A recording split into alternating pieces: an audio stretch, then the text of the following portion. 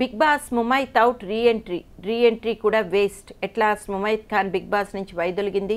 ఒకసారి అవుట్ తర్వాత డ్రగ్స్ విచారణకు హాజరై మళ్ళీ సర్ప్రైజ్ ఎంట్రీ, ఆ తర్వాత ఎలిమినేషన్, మళ్ళీ బిగ్ బాస్ స్పెషల్ విచక్షణ మేరకు సీక్రెట్ రూమ్ ద్వారా రీ-ఎంట్రీ. బట్ అది పనిచేయలేదు.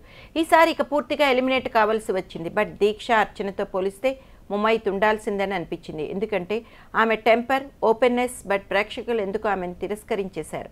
అర్చన, హరితేజ ఇతర కంటెస్టెంట్ల కన్నా తక్కువ ఓట్లు వేశారు. దీంతో అనివార్యంగా ఈమె బయటకు వెళ్ళిపోయింది. ఇక మిగిలింది 7. మరెవరు? సడన్ ఎంట్రీ ఇంకెవరైనా ఉంటుందా? ఎవరు? ఫస్ట్ నుంచి స్టడీగా, వెరైటీగా, కొత్తగా కనిపిస్తున్న హరితేజ మిగతా వాళ్ళకు మంచి పోటీ ఇస్తున్నది. బిగ్ బాస్కు వస్తున్న ఓట్లలో ఆడపోటీదారులు హరితేజకే ఎక్కువ దక్కుతున్నాయి. చివరికి ముమైత్ కూడా పోతూ తన ఈర్ష్యను కనబరిచింది.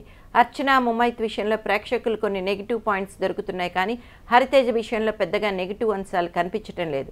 అందుకే మగ కంటెస్టెంట్లు ప్రిన్స్, ఆదర్శ్, శివబాలాజీ, నవదీపులకు మంచి పోటీ ఇస్తున్నది.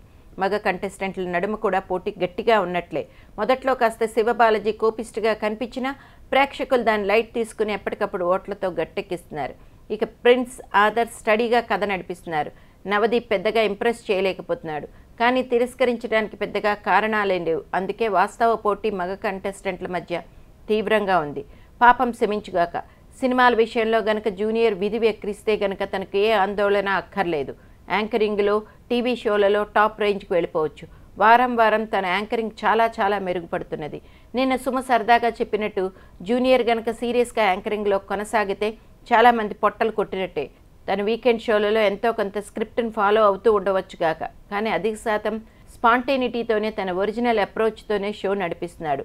అంటే ప్రేక్షకులను ఉద్దేశిస్తూ చేసే వ్యాఖ్యలు, అప్పీళ్లు కానీ, కంటెస్టెంట్తో డీల్ చేసే తీరు కానీ బాగున్నాయి. పెద్దగా కృత్రిమత్వం కనిపించడం లేదు.